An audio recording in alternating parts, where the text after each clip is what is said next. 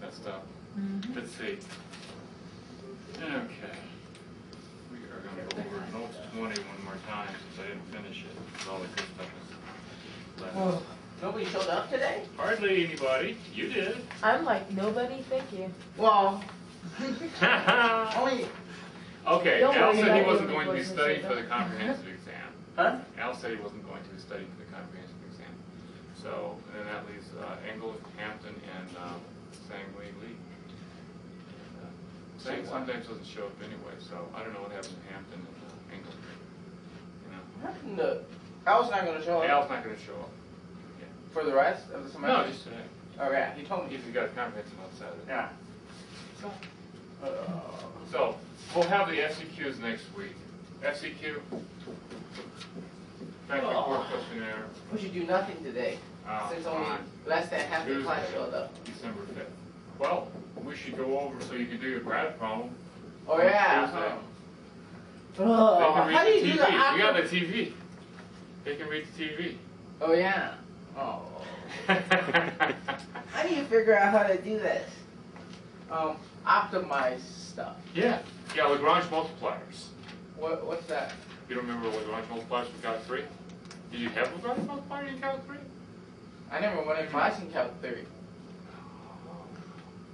I never. Okay, we will now learn. You will now learn the mechanics of it. I never went in Calc 2 or Calc 3. And I survived. Okay. But I got a B. We're going to tell all your professors. What about 381? Huh? Have you ever taken 381? No, never taken 381. Oh, okay. Now a lot of things are clear. Wow. Oh, you took the engineering statistics though. Yeah, it's different. But it's close. Well, he was gone for 3 weeks of the class. We were just doing MATLAB projects. Okay, well now you're going to catch up with everything. I'm going to teach you your calculus and your statistics. How's that? Okay.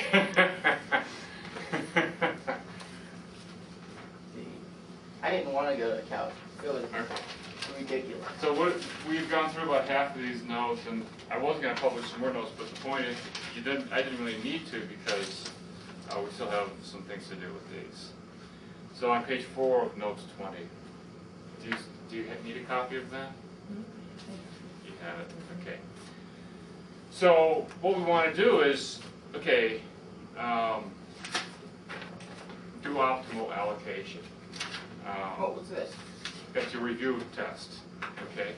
So problem six, by the way, is all about this kind of situation where I ask you to do an optimal allocation. So we might even just do it with just 2 levels first.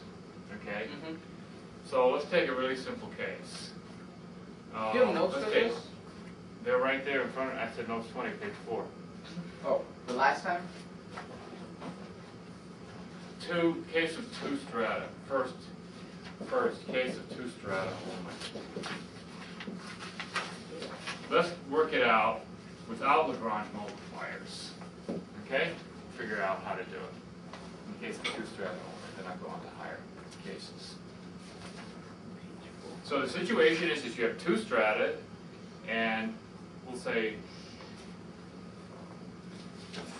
okay, I think in the examples in the book, for example, we can look even at one of the problems in the book to make this clearer. You've got 2 problems based on one situation where there's just 2 strata. Okay? And those are problems 55 and 60. Compare 7.55 and 760. Okay. The designer, I'll just give you the situation. The designer of a sample survey stratifies the population into 2 strata, H and L. H corresponds to high, L to low. Okay? H contains 100,000 people, L contains 500,000.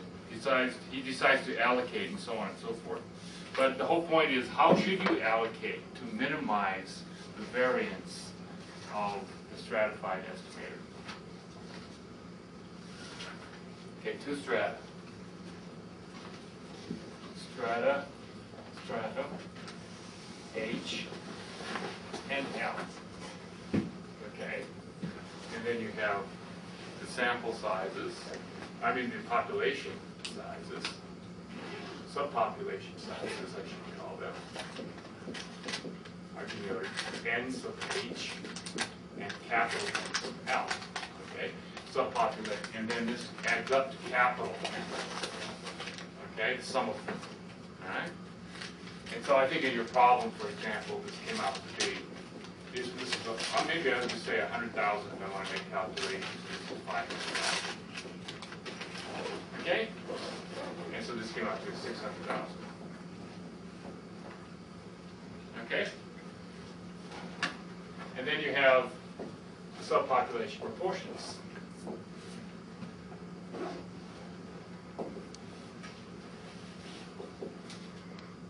And those are WH equals simply 100,000 over 600,000 equals 1/6, and W to L equals 5/6. These add up to 1. Okay? That's all you've done. And then you have the actual subpopulation parameters, which are generally unknown.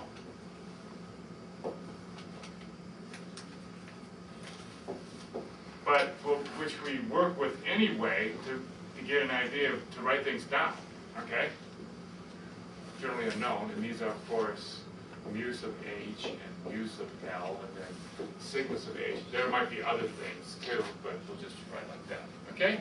And we actually wrote a formula for what the population variance is in terms of these, and then population variance, population mean, we do know how to write that as mu equals WH plus WL mu L. Okay, so that's just, in this case, 1/6 mu H. 1/6 of the high averages plus 5/6 of the low of the lows average. I should put capital N. Okay? What if you don't know these mu's, H and L? You don't know them. So do you It's just use the sample This mu's? is just theoretical. We need this. But on a homework, do you just use a sample? Depends on the problem. I Oh, don't know what you mean by on the homework. Okay. They sometimes will give them to you and sometimes they won't. yeah, if they would. Okay?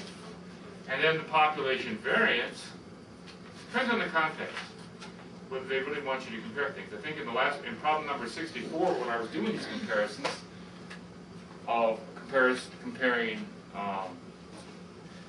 two different stratified estimators, I was using the actual population parameters that would give population variance comes out to be sigma squared is equal to summation. Let's see, how did it go? It went W L sigma L squared plus summation W L mu L minus mu squared. Okay. So that would be 1/6 sigma H squared plus 5/6 sigma low squared plus 1/6 mu high minus the mu, and I can rewrite this down, I guess, squared plus 5/6 mu L minus mu. You can simplify some of these things algebraically. Okay? So I just leave that alone. Okay. I'm not going to get into the simplification right now. What I want to do is say, I'm going to take a sample, my sample size is going to be n, and that's going to be broken down into two subsample sizes, n's of H and little n's of capital L. I'm going to sample little n's of H from the high values, population. I'm going to sample little n's of L values from the so-called low values in the population. Okay, the two strata. Somehow you were able to break the inventory down in just two strata. Let's say you have an inventory problem, and you know by book values, either the high book values or low book values, so it's easy to define the strata. Again, you would know the capital N's of H and the capital N's of L. So all this stuff is known. Okay? Just okay, now the sample size. The question is, how should I choose these to make the variance of the stratified estimator as small as possible? We said last time that the stratified estimator, which will be unbiased, it is unbiased, unlike the ratio estimators and things like that. Unlike the ratio estimator. which was the only unbiased one we did have. Okay. This one is unbiased. And it is because I picked the proportions exactly right. This is WH, then X bar sub H plus WL X bar sub L. All right? So that comes out to be what? 1/6 X. I take a sample size little n sub H from the high values, and then I multiply that sample average by 1/6, and then I take a sample size little n sub L from the other population. I take the sample mean, multiply by 5/6, add these two things together, and I get my stratified estimator. That's unbiased. That doesn't change. Your stratified estimator doesn't change. It's always that. Okay? What can change are these little n's. How should I choose this? This is the allocation problem. Okay?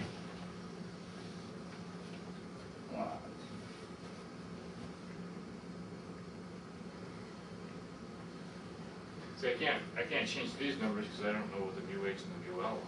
Okay? But I know that mu is 1/6 mu h plus 5/6 mu h plus 5/6 mu l, so I have to match the 1/6 and the 5/6 there. Okay? To get some of these unbiased. In other words, so I won't have a bias of order 1. I don't want to have a bias of order 1. That would be bad. Okay, so I have to do it unbiased. I have to match these exactly. All right? Now, what is the variance? And we have a general formula for the variance too. And what I'm going to do is ignore the finite population correction in these calculations. All right? Because we're going to assume that here capital N is very large. Okay? Let's say little n is 100 or something, a couple hundred. It's going to be very small compared to this. So we're going to ignore finite population corrections in order to make this problem tractable. And so then you're going to say for the variance, ignoring FPC, this is a very simple formula for the variance of this sum, because these are independent estimators of the high and low parameters, mu h and mu l. This is an independent estimator of mu sub h. This x bar sub l is an independent, independently is an estimator of mu sub l. So these are two. The samples that go into mu x bar sub h are not independent because it's sampling without replacement. But I'm taking from two different urns. Okay, so these estimators are independent. Okay. The two samples have nothing to do with each other. Okay, within a sample you have sampling without replacement, so the individual samples are dependent. Okay, but these two estimators are independent. So therefore, the variance of the sum is simply a sum of variances.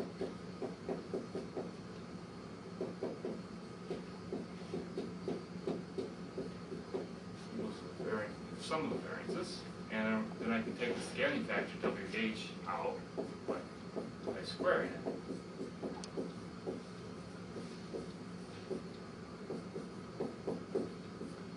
Okay. Equals. I don't think we need this table anymore.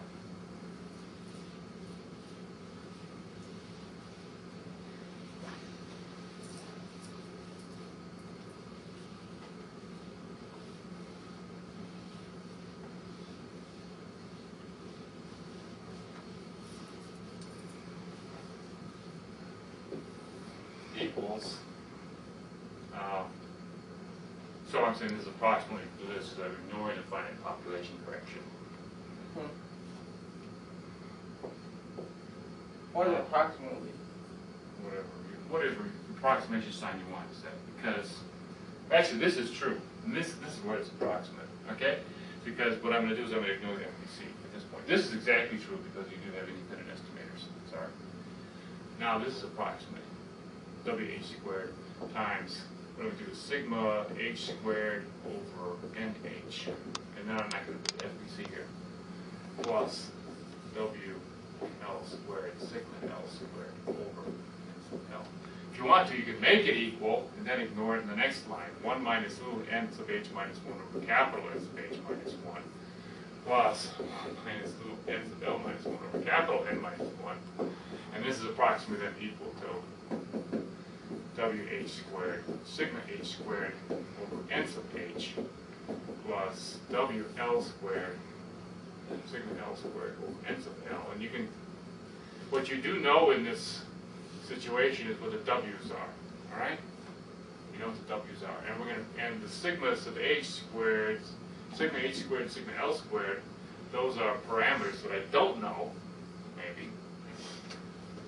But they're parameters, they're fixed numbers, they're not variable. What is variable here, and I want to minimize this thing, okay? What are variable are the n's, okay? So I'm simply going to break it down. If I wanted to minimize, let's just, what the problem is, minimize a over x plus b over y, okay? All right? Subject to x plus y is equal to n. That's what I've got. All right? So you just, That's what I got. I got WH squared is known and sigma h squared is no. So you- Theory. so you simply take the partial out of the equation.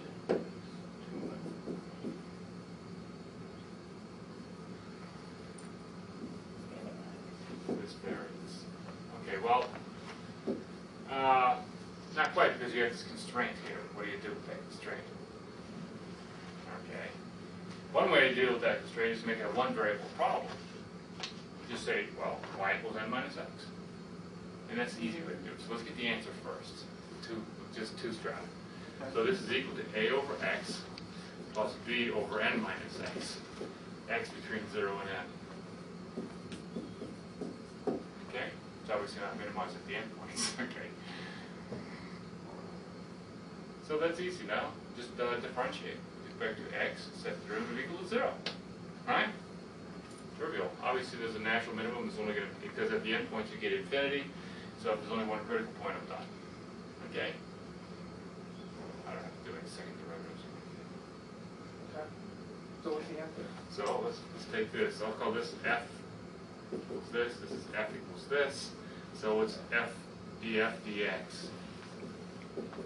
Well, let's do the calculus. I said I was going to make you do the calculus today, Chief. Well, okay, that's the derivative of 1 over x is minus 1 over x squared. The derivative of, I get another minus n minus x squared, and then times a minus 1 from the derivative of minus x. Okay.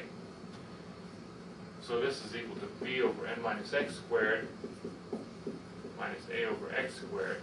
That equals to 0 if and only if what? I'll multiply everything by, well, I'll just put to the two sides. That's the easiest way. B over n minus x squared equals a over x squared. Now put things up in the numerator maybe. Or take square roots. This takes square roots. Why do you take square? Why did you just cross multiply? Okay, cross multiply, then take square roots. Good way I should put a squared and b squared here because these are all squared. So let's put square signs on the a and the b. That makes it easier.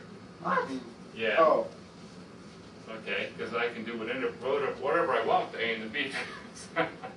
I said the problem. I'll put b. A is WH sigma h, and b is WL sigma L. All right. It's nicer. Okay. So now cross multiply and take a square root. X and n minus x are both positive, so there's nothing to worry about there. The parameters are also positive. A and b. So just with that little bit of algebra, you get. What do you get? A and x. B squared x squared equals a squared n minus x squared. Take a square root, you get bx equals a n minus x. Okay. Question. How do you know you don't set one of the sides negative? I just said everything's positive. X is between 0 and n. N minus x Oh, between okay. 0 and n. Okay? We're working on this. Just the sample sizes have to be positive. Okay? X is nh. This little guy right here. This is x. Okay? The A and the B are both positive too. I set them up. A is WH sigma H. Okay? So everything's positive there. So it comes up naturally. So put the A over here. You get A plus B x equals A times N. And so x is equal to N times A over A plus B, a fraction of N. So it's that fraction of N. Okay?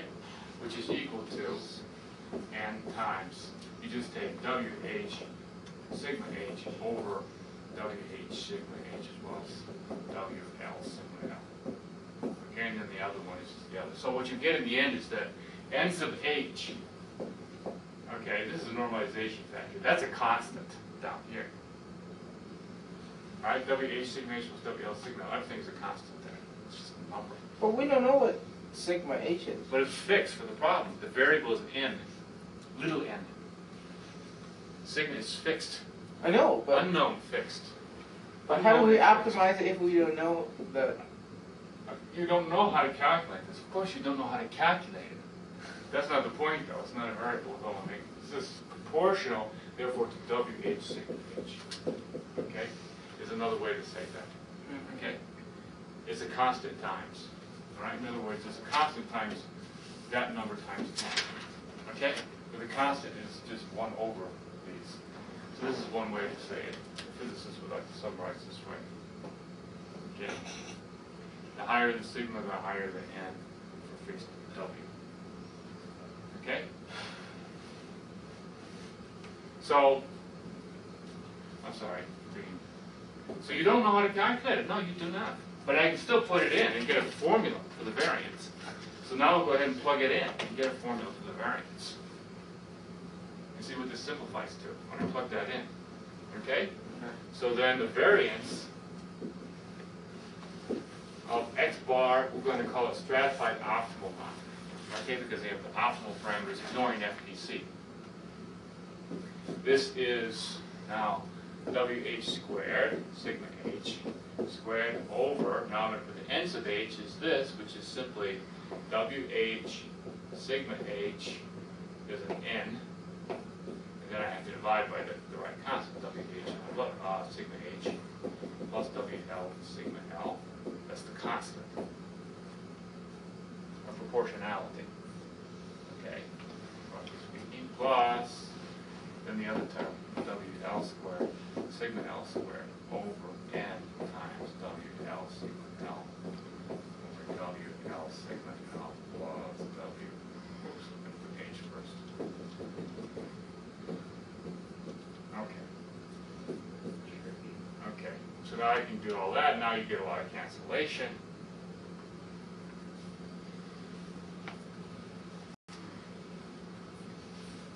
And what do you get? Little n is constant here. 1 over n is what I, of course, I'm going to get. 1 over n. This cancels with these powers. Okay. This is a constant in the bottom. So that's WH sigma H plus WL sigma L. And then what you get up here, and that's just, and then you just get that same numerator squared. Okay?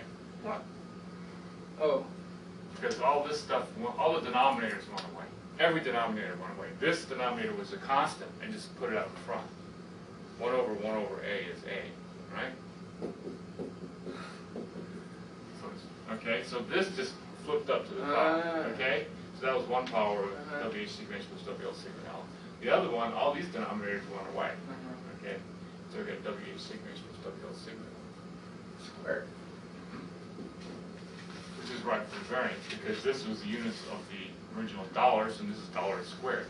So it means the standard deviation is maybe the nicest formula, therefore the standard deviation, standard error,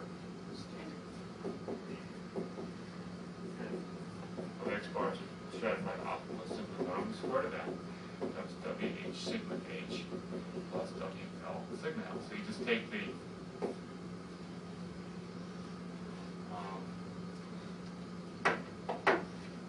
linear combination of the standard deviations. It's the smallest you can get. All right. It does make sense, at least it's consistent, if you had WH is 0, all right, then WL would be 1, and you would simply get that all the samples had, I didn't have any stratum H to sample from, and I'd be sampling all from the low, and I'd simply get sigma L over the square root of n, which is the correct answer, sigma over the square root of n. Question. Yeah. This still don't make sense if you don't have sigmas, right? We can't calculate it, we can still compare. Actually, what it does show, you can do some comparison, because if I did the proportional method, you can prove that the variance of the stratified proportional is actually less than the variance of the stratified optimal. That's shown in theorem D. Let's see, no, not theorem D. Let's see, where's it show?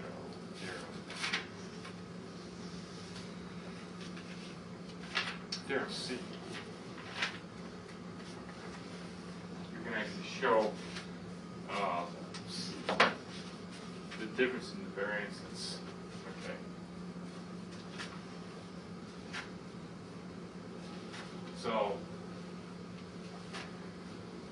you can actually calculate what the variance is with proportional sampling. What is proportional sampling? Let's just go ahead and review this. So you get an idea of how much better it is than the proportional sampling case, depending on if you have some rough idea of what the sigmas is. Okay? But yeah, you can't really calculate it without knowledge of the sigmas. Okay, but suppose you have the book values. You could plug those in and get an idea. Forget what this is. Book value sigmas might not help you very much, unfortunately. But you could take the S's and plug it in here. Okay, why not? You had, if you had some previous data, yeah. So you sample once and then You get an idea. You can do a prototype sample. That's right. You can just do some small samples of just say 10 each from each. So just plug the S's in? Just blow a few bucks, okay, and try to get some, S's. And it would be great, but so you get an idea, and then you compare it with a different method, which is easier maybe than this optimal method. But what's the big deal? Just try to optimize.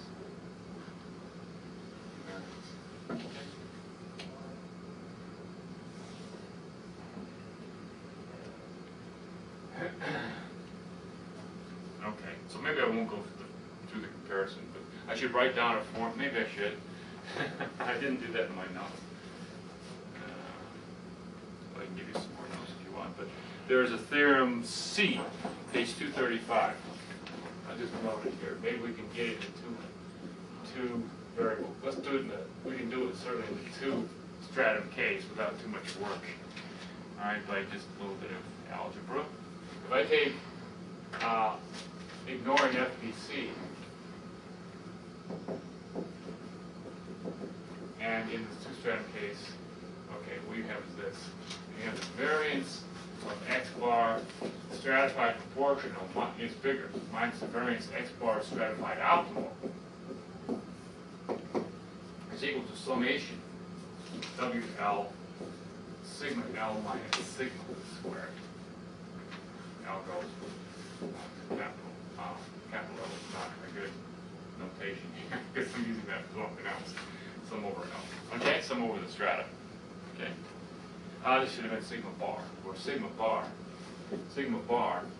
is equal to something different. Sigma, yes, so you have yet another parameter, WL sigma, which is what this was. This is my sigma bar right here, the one that I came out here. So the standard deviation of the optimal one was this. Okay. Proof. How would you prove that? Proof. Case of 2 strata only, maybe. I don't think it's going to make any difference, but let's just do that anyway. All right. This is exactly the expression I came with to calculate the variance of the stratified optimal estimator. This is my sigma bar right here. Yeah. Okay. So the optimum, well, the variance of this, the optimum is. So we're saying the difference is this. The difference is this, i.e., what we're really doing is just restating the formula. We're just restating the formula for stratified proportional, i.e., since variance x bar stratified optimal is equal to 1 over n sigma bar squared, you're saying what the statement of the theorem is. The theorem states a formula for x variance of the stratified proportional, in essence, is equal to summation WL sigma L minus sigma bar squared. I'm sure there should have been a 1 over n here in front. 1 over n. This plus sigma bar squared. Okay.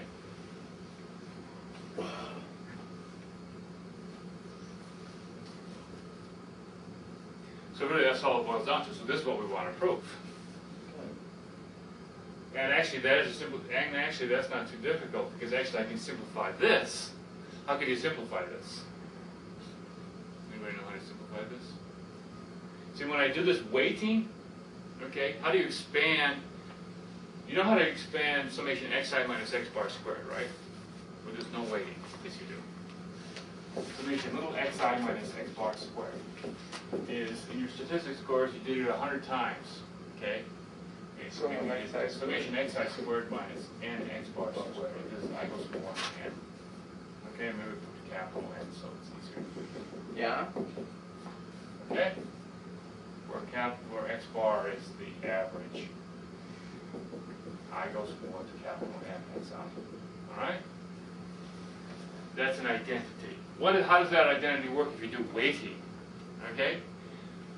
Here you see I've got a weighted sum here. The WLs are not all equal. Okay? What it works out to is this. The formula is summation WL sigma L minus sigma bar squared, because that's exactly the situation. If I subtract off the weighted average inside here, then this comes out to be summation WL sigma L squared minus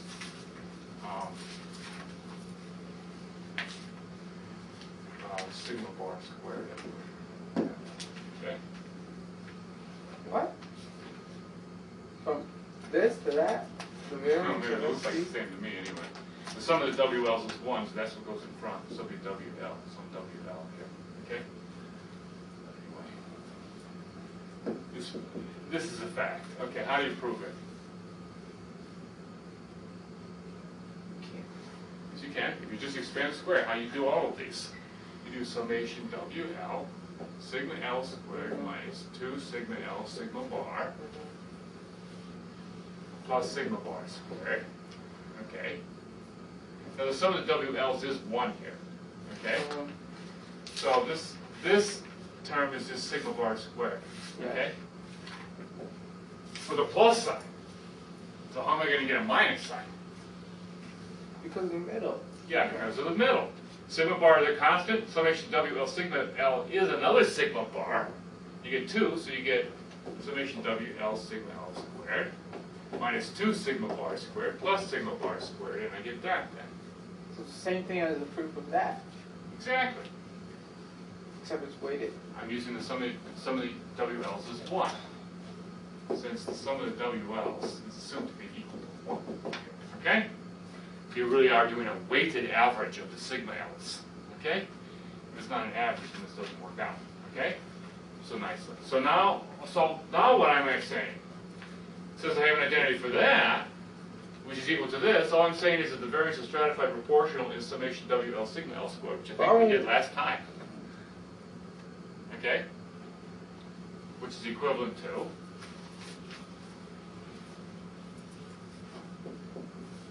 variance stratified proportional is equal to summation WL sigma L squared.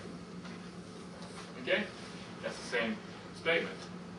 So, and I do believe we did this last time. If I did proportional sampling, I got that. Indeed.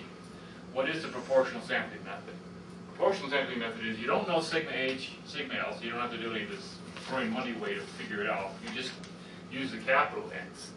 For stratified for proportional sampling, What happened to your 1 over n? forgot, yeah, I forgot my 1 over n here. Okay?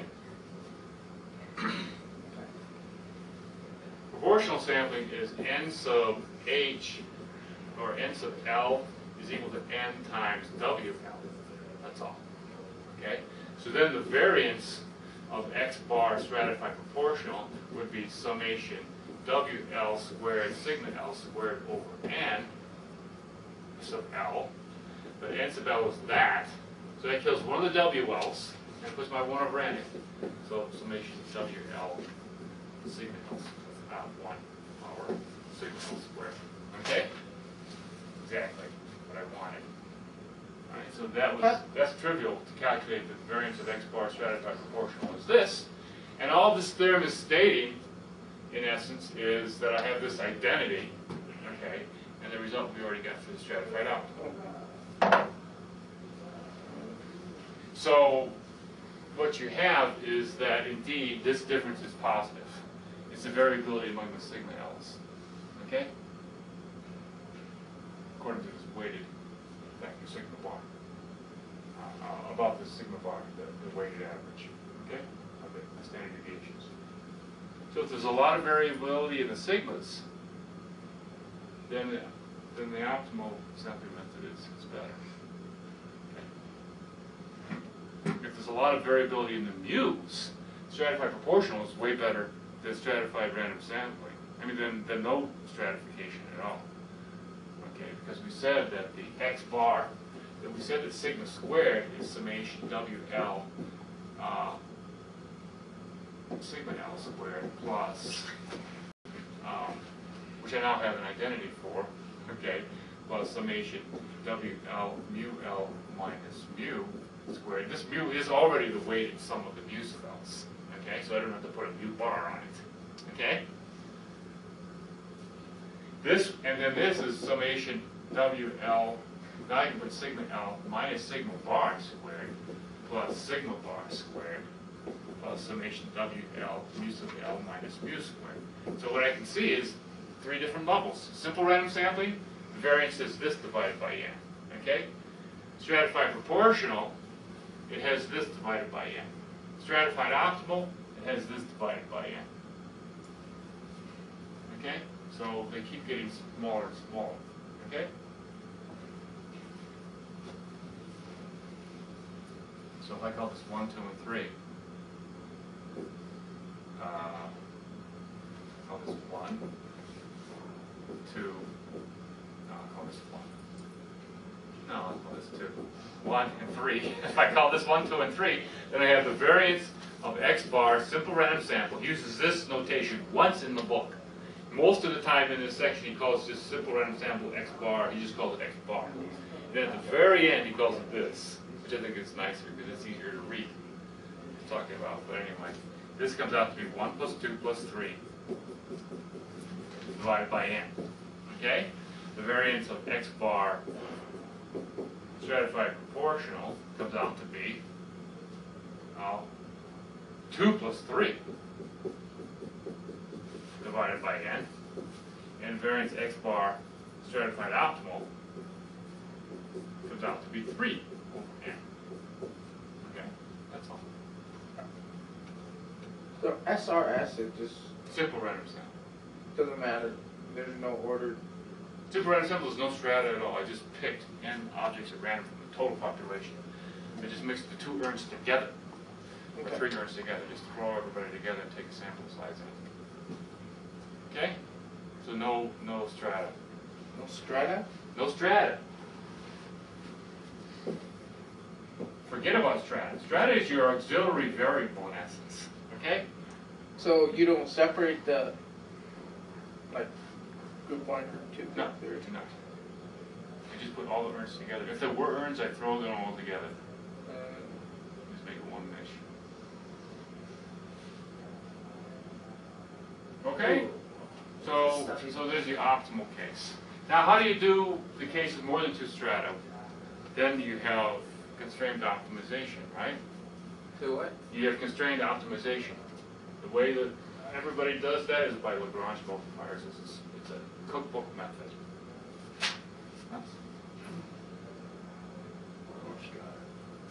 Yeah, it's supposed to have more strata now. So now let's go back to the optimal allocation one more time.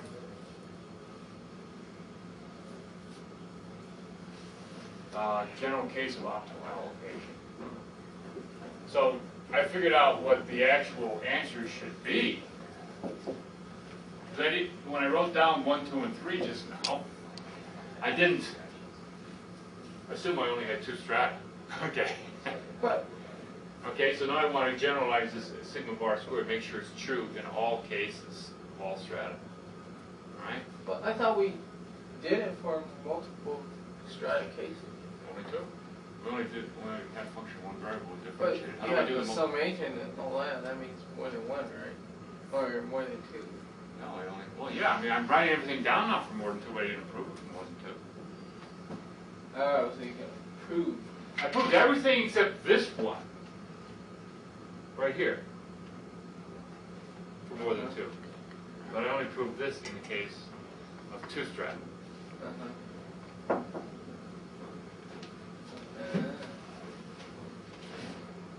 Does everybody follow me what I did? Just what I did this morning. I just followed the case of optimal, general case of optimal allocation. So minimize, Yeah. That was just 2. minimize, and then everything will fall out. A1 squared over x1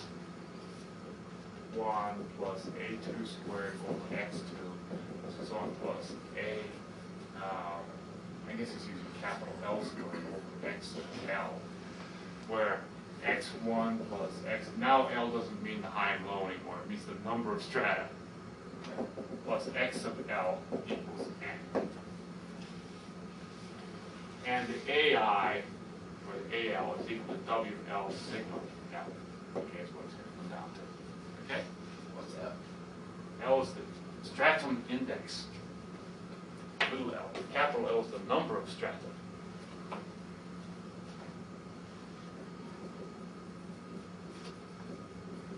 This is the stratum index.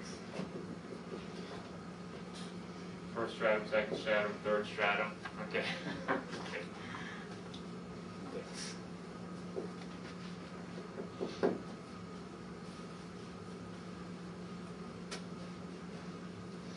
Okay. So how do I do that? Okay, subject to this. Okay, there's a standard way of doing this. Who can remember Lagrange multipliers? You first you call this after your objective function is a function of L variables, but there is one constraint. So actually there are only L minus 1 free variables. But it's better to work with, to let them be free. All of them be free. And then somehow bring this in. So what I'm going to call this, G equals this. What do you Okay? mean free? Independent. Variables. Independent variables? Uh-huh. You ever heard of them? So you're saying all of them are independent? Yeah, make them, treat them as if they were independent. Okay? That's the method of Lagrange multipliers. They're not really independent because they have this condition, Yeah. right? So I'm going to lower, okay, look, if I had just 2 variables, x1 and x2, right, I'd be looking at the whole plane, or at least the first quadrant, right? But then I have the condition x1 plus x2 is equal to n, then I'm down 1 dimension. I've only got, to a line, Yeah. right? x1 plus x2 is equal to n, Yeah. all right? So there's the problem, okay? They're not independent. So, you know, this differentiating with respect to each one saying equal to 0 won't make any sense. Yeah. Okay. But what does happen is you can look at level curves of f. Okay, this is a level curve of f. Okay. And here's a level curve of g. Okay.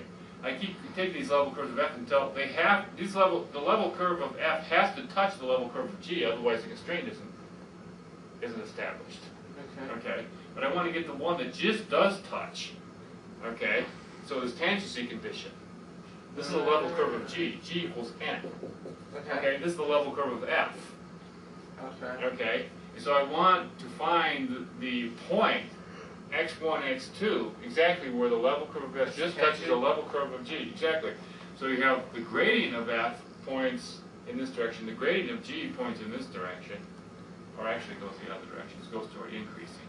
Okay, maybe this one goes the other way. Okay? So these are the higher levels of whatever. These are the higher levels of F here, and these are the lower levels of F down here. Okay? And I want to just find the minimum. Okay? So this is the gradient of F. This is the gradient of G. Oops. And the method in higher dimensions as well, the picture isn't so pretty.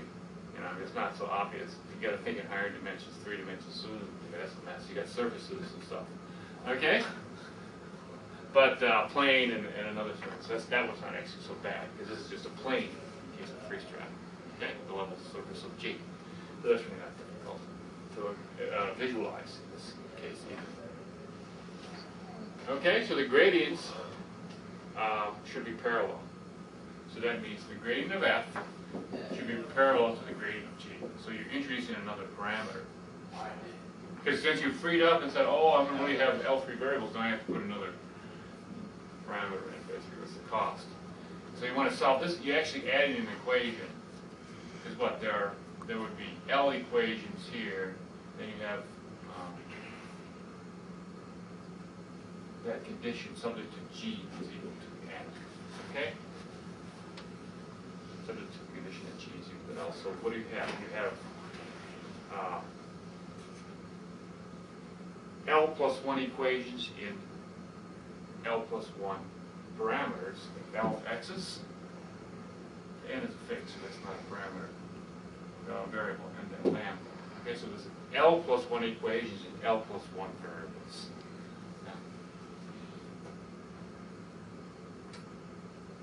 That's the Lagrange multiplier method.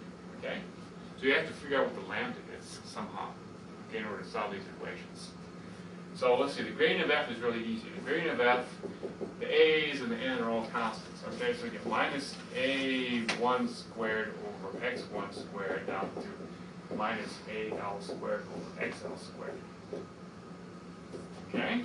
That's the gradient of F. The gradient of G is trivial. It's just ones. Okay? What? Oh. Gradient of G is this function. Okay? G is equal to this, G of x1 through xl, they're all functions of L variables, okay? And then here's the constraint is equal to L. This is the G equals N is the constraint.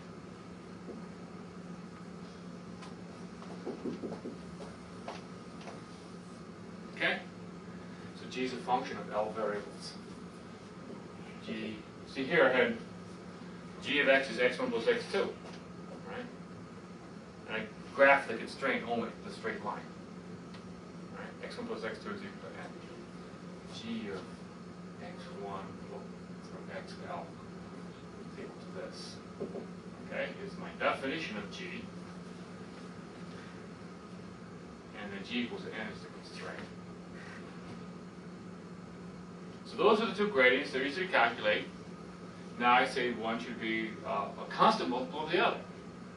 So gradient of F equals lambda times the gradient of G. That's pretty easy to solve because that just means, which is just lambda, lambda, lambda. You know? That means all of these, the x's should be such that they're all equal to the same number. Okay, this is equal to that. So, therefore, the solution is, actually I don't know if I'm going to have to solve for lambda in this case, it's so easy. Let's see. Okay. Therefore, minus AL squared over XL squared, oh yeah it is equal to lambda for all L. Now I put in the constraint. What you always do is you solve for lambda, somehow put in the lambda equation, then you plug in the constraint. Okay, the constraint is that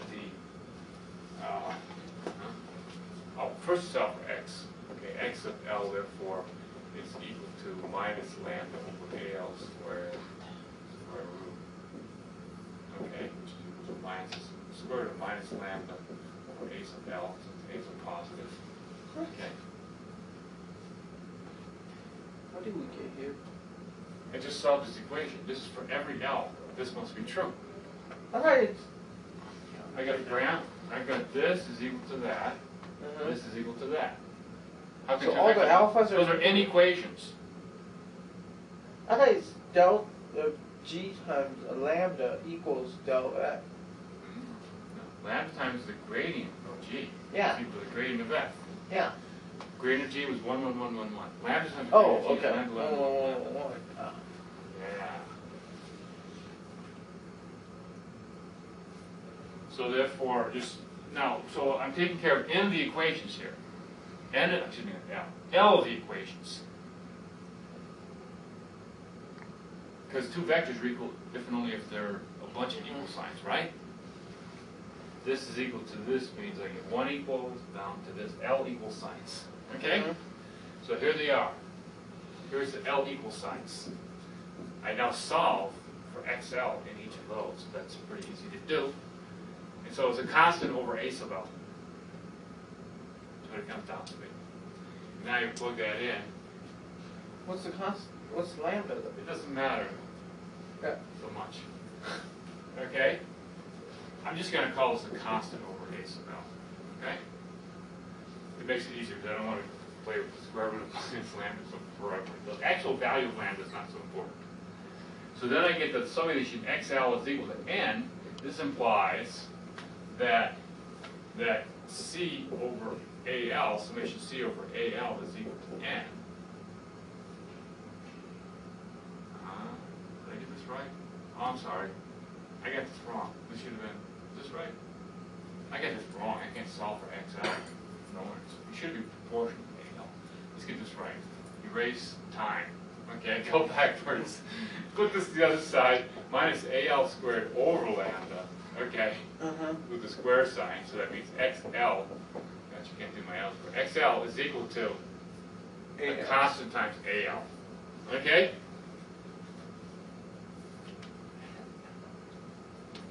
They're not over AL, times AL.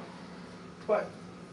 So I'm getting exactly the same thing as I had before. I said XL was proportional to AL. Now you have to deal with the imaginary numbers? No, forget it. Lambda's negative here. Okay? As it had to be, because actually the arrow's showing that the opposite direction makes sense here. Okay? All right? Now, so I have that summation XL is equal to N, if and only if C times summation AL is equal to N, so that means C is equal to N over the sum of ALs. Okay? And so therefore XL is equal to N over the sum of the ALs times AL. Sum of the ALs is just some constant. That was the sigma bar before. In fact, that's what it is here. So this is N over sigma bar times AL was WL sigma L. Okay? Because the AL was WL sigma L, that's what AL was. Just didn't make a substitute. So I wouldn't have to carry that all the way. And the sum of the ALs is what we call sigma bar. So then I put it back to sigmas. I'm done.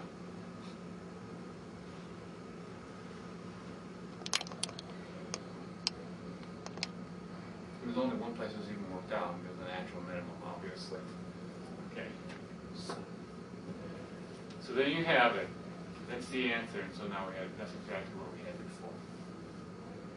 Formula 4 makes the sample size n sub L is proportional to WL sigma L. So that means that n sub L is equal to n WL sigma L over sigma bar. Okay? I have to have the sigma bar because that's what these WL sigma L's add up to. But that's what the equation was when you got the second order, right? Yeah, this is exactly what we had before. So we proved it. Why do you prove it again? I only proved it for case of capital L equals 2. Oh, so you just can't say everything falls out because of case Generally, two. you know, I mean, somebody had come up with method Lagrange multipliers. Don't you think you'd get a paper if you were 200 years ago? I think you would. What? Okay. In other words, generalized from the case of 2, which you know now is going to work, right? All right, how would you, generalize this method and then apply it to a million other problems too? Okay, here, just do this. So there's the method Lagrange multipliers. Now, as a graduate student, you're going to be required to take this and do it again. Because now what you're going to pretend is that the cost of sampling depends on the stratum. So you're going to try to minimize, you're going to fix the cost, you're going to fix how much money you're willing to spend, total. And then you have to allocate it again. All right? Yeah, so what you're going to do is you're going to take a G difference. What problem is that? So minimize, Oh, cool. so generalization, What problem was that? 54. Minimize f of x, 1 through xl. F is the same, okay? Subject to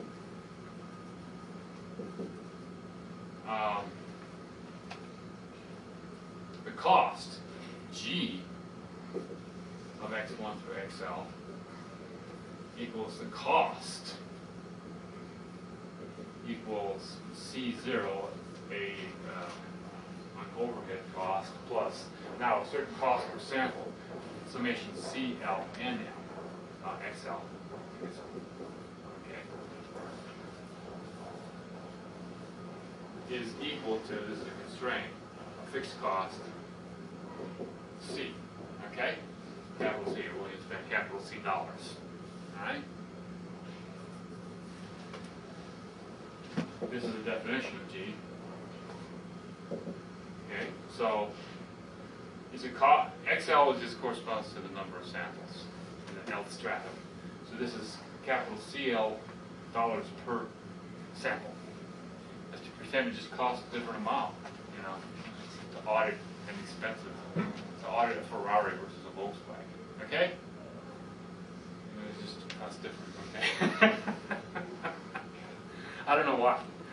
Okay, but let's say it did, okay? Then you have another minimization problem.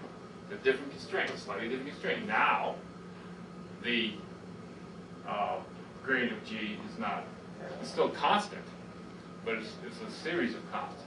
C1, C2, C3, up to CL, capital L. Then you just end up in the lambdas. Yeah, you gotta end up in the lambdas, and then, you know, you gotta carry this whole thing through, and, you know, you have to do some algebra. Okay, you'll get the theory as well. And then you get a formula then. So you have f of x, For the ends. and then you have g of xl. Yeah, this is your objective function. So you're this still is your gonna- constraint. So, okay, so you're still going to use this cookbook and multiply by the gradient equals Yeah. some sort of Yeah, lambda. it's not going to do times this. gradient of f equals lambda times the gradient of g. It's just going to redo the thing. The only thing that's going to difference is the gradient of g is now going to be c1 through c sub capital L. It only gets interesting when you start solving for the x's in terms of the c's and you start plugging those back in and you have these summation signs. Okay? You have to write it all down. You have to make the things go to work. Okay? This is not doable. Yes, it is. It's very easy. Compared to a lot of other things that might have you good. Okay? Oh, Okay, one more- now you turn it around also. So lambda is still one constant? Right. Okay. Yeah. Still a constant. A parameter, or scaling parameter that just goes out in and out of the problem. Okay. And then you still solve for I just renamed it minus 1 over the square root of lambda, you know, the square root of minus 1 over lambda. I renamed it C just to make it easier, all right? So I Just can do renamed that it. All right. So you solve for lambda essentially here, okay? I'm solving for the C. You do have to solve for it, Okay. okay, to get the answer, okay? Should give out the answer. Okay. Now, they also have you turn it around. Suppose I want a fixed variance. How do I minimize the cost? Then you turn it around. So then you make this the objective function. Okay, so the number of samples is not now fixed. So when The minimize variance g is of going to x. be fixed. This number is going to be fixed. So there's a certain quality as to how close I want my estimator to be, and I want to minimize the cost. Yeah, you really. So I figure I fix the variance and then I can minimize the cost, and there's a different allocation. Okay, so now the total sample size is not clear. All right. And lambda goes on. So then you actually find the total sample size in the end as the end result. Oh my god. All right, so then that's just to flip these two. That's, then you'll really have, then you'll know what branch multipliers. Okay? Grad. For the day. My Okay? grad probably sucks. Well, You should make it extra credit. you can make it the last part extra credit, you know, part C. You know, you gotta do parts A and B. Okay. Wow.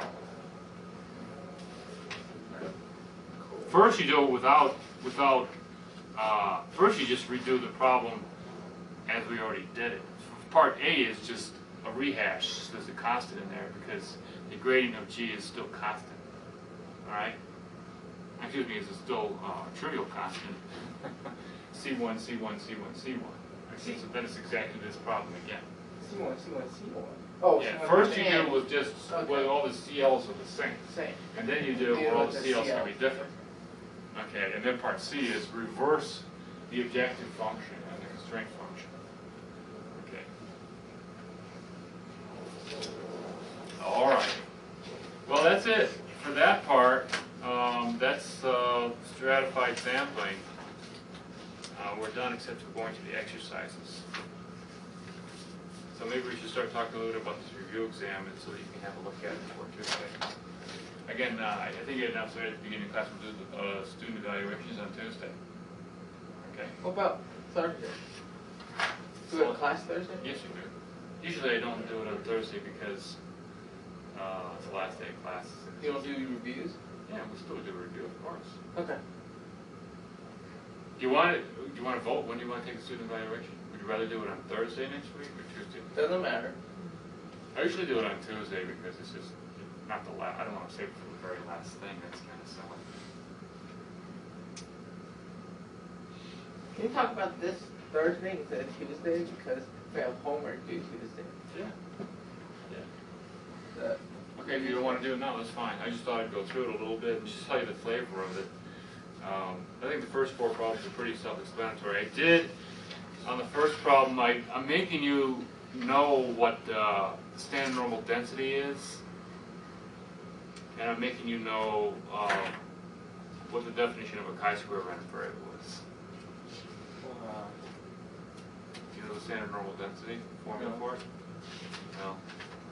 I'm not even asking for the general normal density, but just the standard normal density. E to the minus x squared over 2. There'll probably be in the table in the back anyway. There's probably a formula for it. When I give you that table on page A7, I think there's a formula for it on that page. You know? Okay. That's the standard normal density. I'm going to give you some tables. So I'll bring the tables, the addenda that I will have next time. Not quite. Okay? It's not on there? No. Oh, darn. But I can always do it. Yeah, use a practice set. Sorry about that, I didn't give that to you. There you go. Yeah, they didn't give you the formula. Huh, interesting. Oh well. It's simple enough to memorize. That's not too difficult. You don't even need to know the constant for this problem. You just need to know it's this. Okay? And that the integral of that is equal to 1. Okay? So you don't actually need to know the correct constant. So, for problem 1, I'm asking you to find a moment generating function, because I'm going to run out of problems. If I only focus on chapter 7, then it could be harder, actually. No, don't focus on that. Okay, so the first two problems are a little central limit problem. See if you can find the moment generating function of a chi-square random variable with 1 degree of freedom. Because that's actually we did that in class a little bit. We had some discussions around this when we talked about getting the fourth moment of standard normal. So, okay, so I summarized that problem again, and then I just started asking you to do the first problem in the homework set on chapter 7 again. I just line it up and have you do that problem again.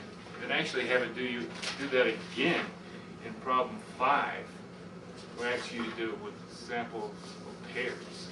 Only problem, what I really wanted you to do is this one thing you hadn't done yet, is that actually calculate the actual bias and actual variance of a ratio estimator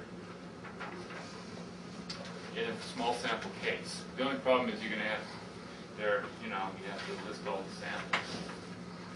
And then they don't actually, what was interesting when I actually did this problem number 5, I'll tell you what happened. When I had capital N is equal to 5, and then I took little n is equal to 2, I would get 10 samples. 5 choose 2, because all possible samples would be 10.